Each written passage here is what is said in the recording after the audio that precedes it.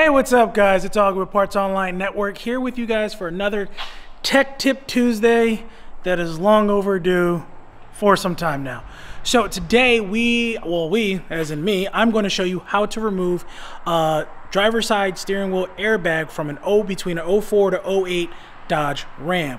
It's pretty simple. All you're going to need is a 10mm ratchet little socket and a pair of needle nose pliers to make it easier to grab the connectors out. So we are going to head over to one of the cars outside. It's pretty hot, so I do this for you guys, and I'll show you how to take that out right now. So we're going over there right now.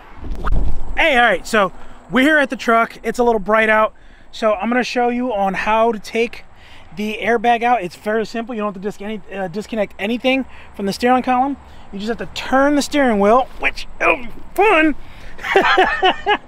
And there's literally a 10mm bolt right here, and on the other side is another 10mm bolt. I'll show you one. It's going to be a little visually easier because we actually have a whole steering wheel off, and I'll show you where those holes are at.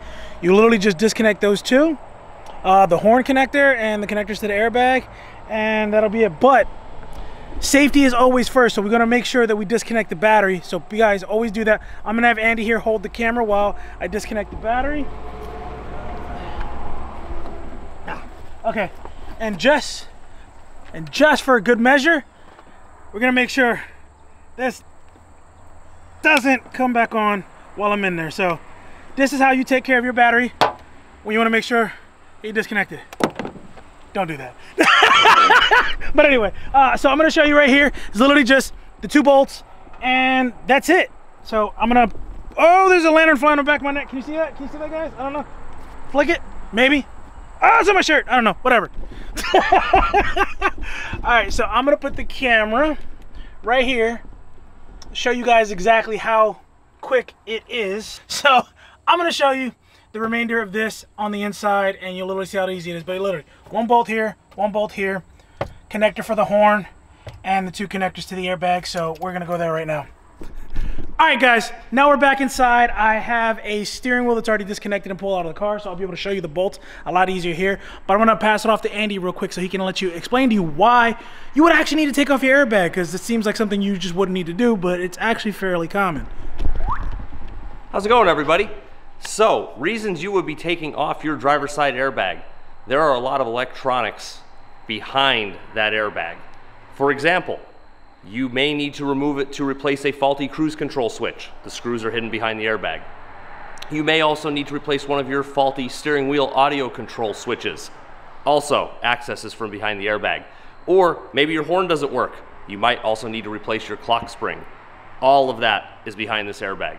So it's not just replacing the airbag, it's fixing all those other items that are held behind the airbag. Back to Auggie. God, that was painful again. Anyway, so I'm going to show you right now. Again, we're going to need our trusty 10mm.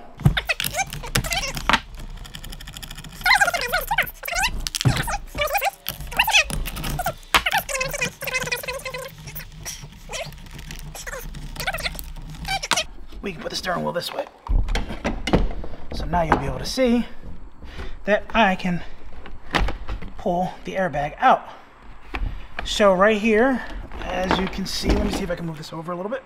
Boom. So these are the three spots that you'll have access to. Right here is the horn controls, and these are the two, the ground and power that go to the airbags. A little better. Right there, you're gonna have this little clip. That little clip right there, you're gonna have to push in, and then it'll pull out. So I'll show you that right now. So just push that in. See, pulls out. And right here, if I can zoom in a little bit, right there, there's a little clip on each side of the connectors. So you just take a pair of needle noses, grab and pull, grab and pull. And that's it. You now have the airbag from your 04 to 08 Dodge Ram removed.